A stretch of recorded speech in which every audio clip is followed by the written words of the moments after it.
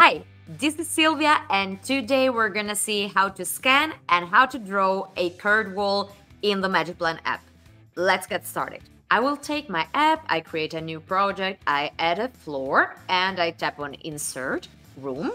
I select Start Manual Scan, and I select a room type.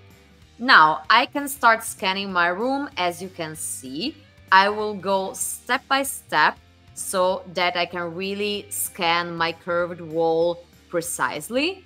If you want, you can also deactivate the auto detection so you can tap manually on your wall and then you can go ahead.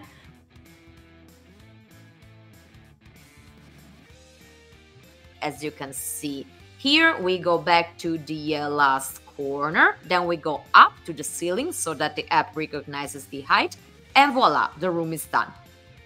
But if you have a previously created room and you want to add a curved wall here on this wall, perfect, you can do that. You tap on the wall and you insert a corner from the left side menu. You tap on add corner as many times as you need.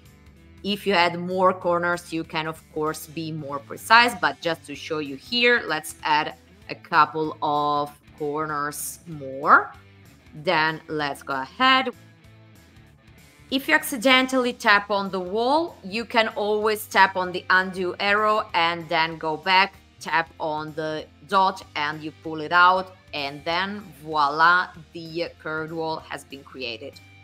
I hope you enjoyed this video, but if you have any questions after watching it, please feel free to contact us at support@magicplan.app and we will be happy to answer your questions about your specific case.